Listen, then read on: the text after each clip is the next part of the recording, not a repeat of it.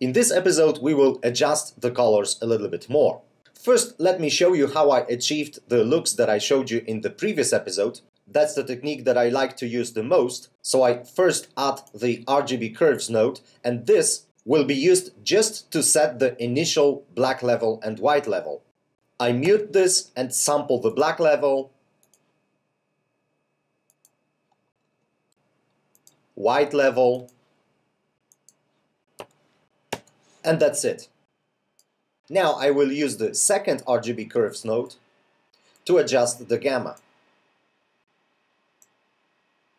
Then I add the color balance to play with the colors. I would like to adjust the color of the sky.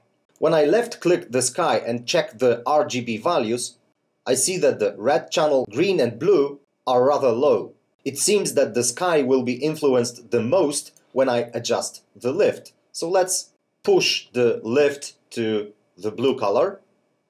Let's zoom in a little here. Let's say that that's the color that I like. So now I will do something that may seem not logical. When I find the color that I like, I'd like to push it a little bit further. I do it because I know that I will not only adjust the lift, but also the gain. And as a rule of thumb, when we push the lift to some direction, we should pull the gain to the opposite direction, which means that the effect achieved by pushing the lift will be toned down a little bit by pulling the gain. The sky seems a little bit too dark. Let's brighten it up a little bit. We may come back to the previous adjustments.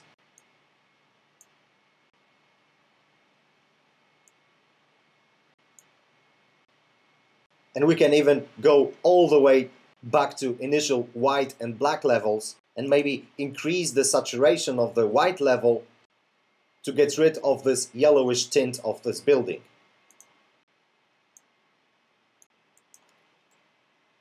What I am doing here, adjusting the white level, may seem counterintuitive. I want to get rid of the yellowish tint, so I push the white level to the yellow. I make it more yellow to get rid of the yellow.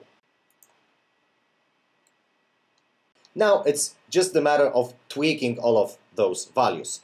So that's the first look. Let's now see what happens if we kind of turn those wheels. So let's maybe move this point somewhere here and this one to the opposite direction, and we have a little bit different feeling. Or something like this maybe. Or exactly opposite.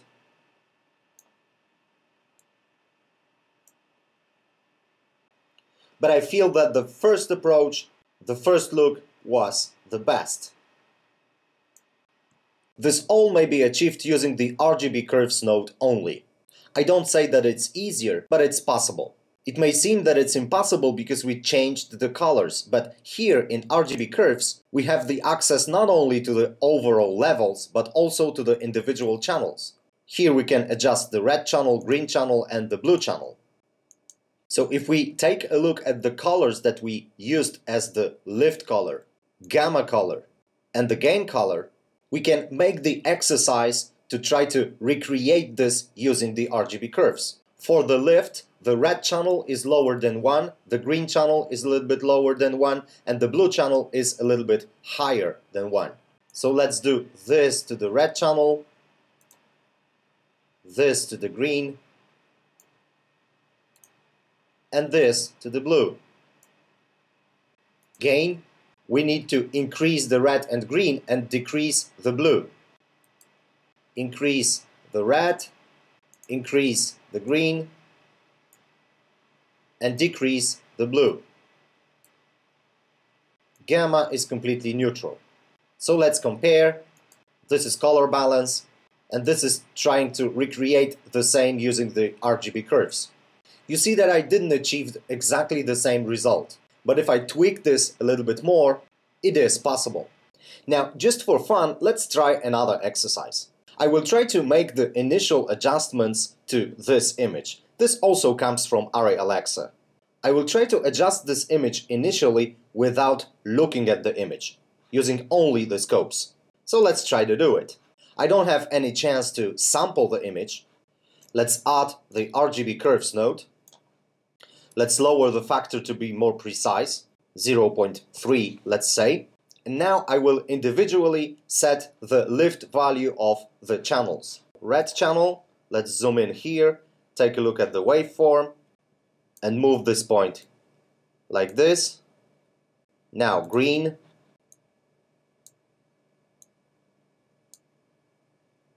like this, and blue like this. Now the highlights, but let's use another instance of RGB curves, because here I'd like to use the factor of 1. So red channel,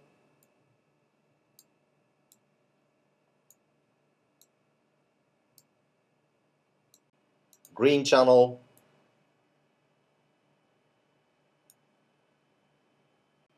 and the blue channel.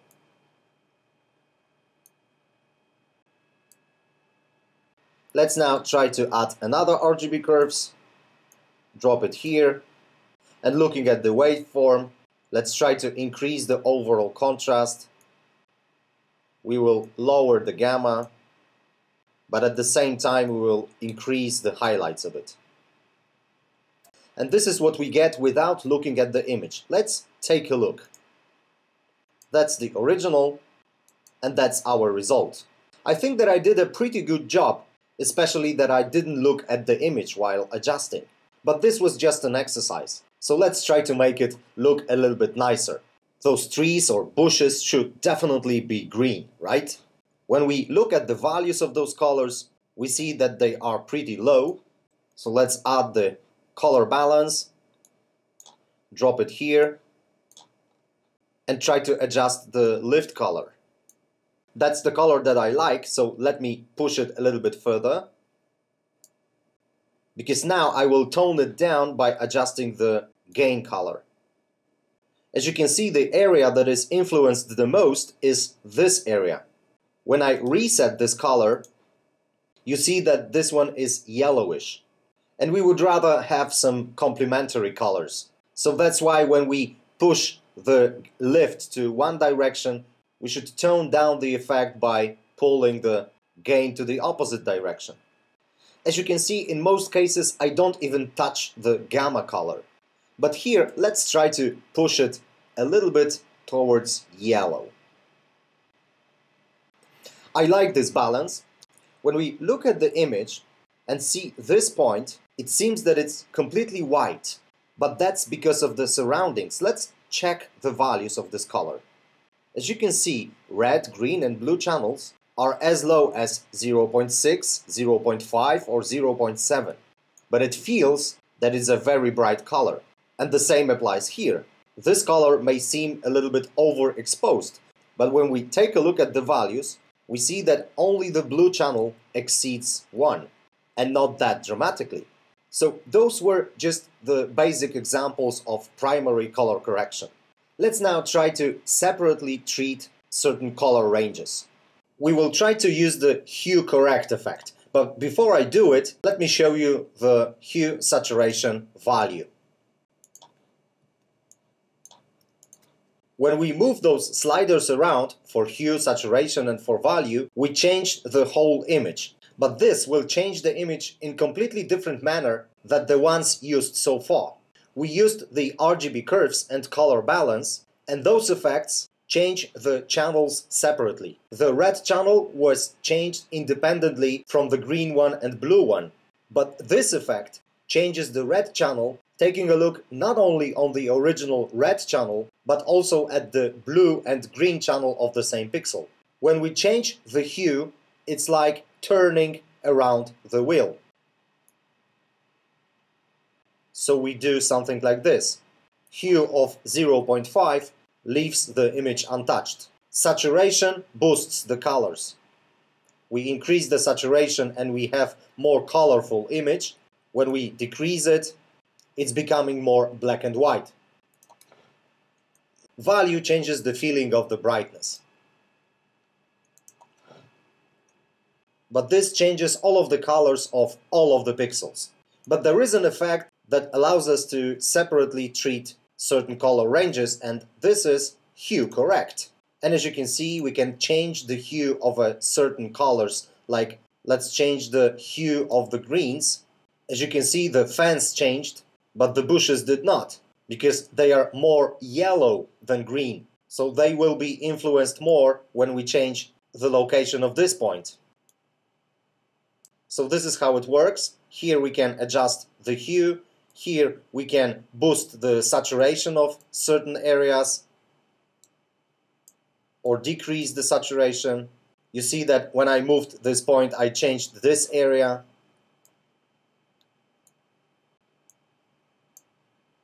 So as you can see, there are some possibilities, but it requires a little bit of practice to be able to use this effect efficiently. In most cases, it's better to try to create the matte for the certain area and then use it as the factor for certain effects. But this is something that I will talk about in one of the next episodes. Let's now take a look at some other techniques that we can use to adjust the looks of the image. We may try to use some fake photo filters or something like that. I will simply try to mix this image with some color. So I will use the color mix node. I will drop it here.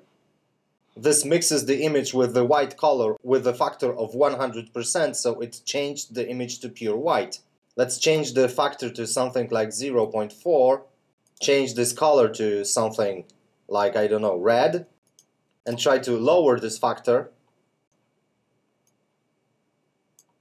The factor of 0.2 is a little bit too high, but I use such high factor to be able to choose this color more precisely. When I find the proper color, I will of course decrease this factor value. This uses just the mix blending mode. But let's see what happens if we change it to, let's say, color. Let's mute this to see before, unmute it. The change is very subtle, so let's increase this factor to 0.3, let's say. Mute it. This is before, unmute it, and this is after. Let's change this color to, let's say, something like this. And in this case, I would rather lower this factor. Before, after. Another thing that we can do is to try to create the version of the image and mix it with the original. That's a technique that I use a lot. Let me show you the example. I will use the converter color ramp. And let's drop the image here and take a look at it. It created the black and white version of this image. Let's change this point from black to something like maybe blue, and this from white to, let's say, yellow. And let's try to mix this one with this one. So I will add the mix node, take the original and plug it here, and take this one, plug it here, connect the mix node to the viewer, and change the factor to something like this maybe. Mute this to see before, unmute it to see after. Now let's adjust those colors. Let's change this one to this, and this one to, let's say, this. Maybe make it a little bit darker. We may try to change the interpolation.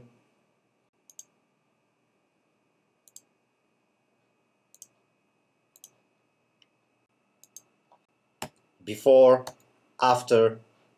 In case of this image, those techniques doesn't seem to work. So let's get rid of those nodes. And the only thing that I will try to do with this image is to change the color of this fence. So I will once again drop the hue correct and change the hue of this range. This way I make this fence stand out a little bit. So now let's practice those techniques on some other image. This one was shot on red camera, and that's a piano, so it's completely black and white. Let's first take care about the black level and white level.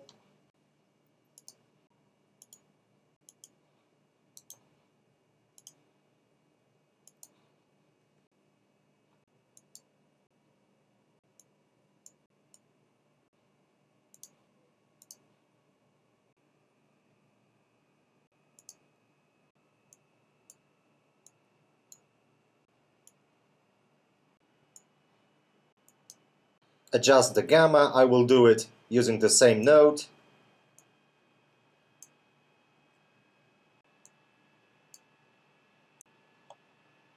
And let's now try to clean those bright areas using the color balance. I will only try to adjust the gain.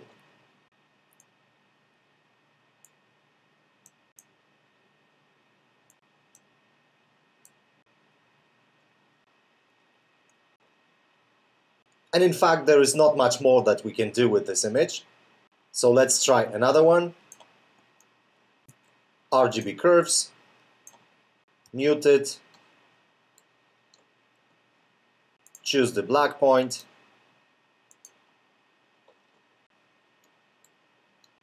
white point, unmute it, adjust the gamma,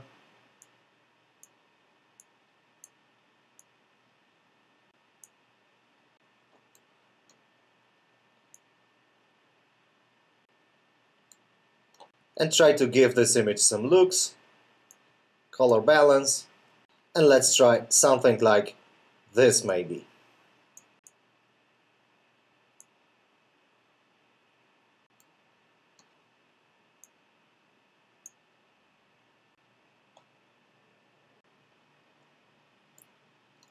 So that's all for this episode. In next episode I will go deeper into it, showing you more techniques and trying to give you some more technical knowledge.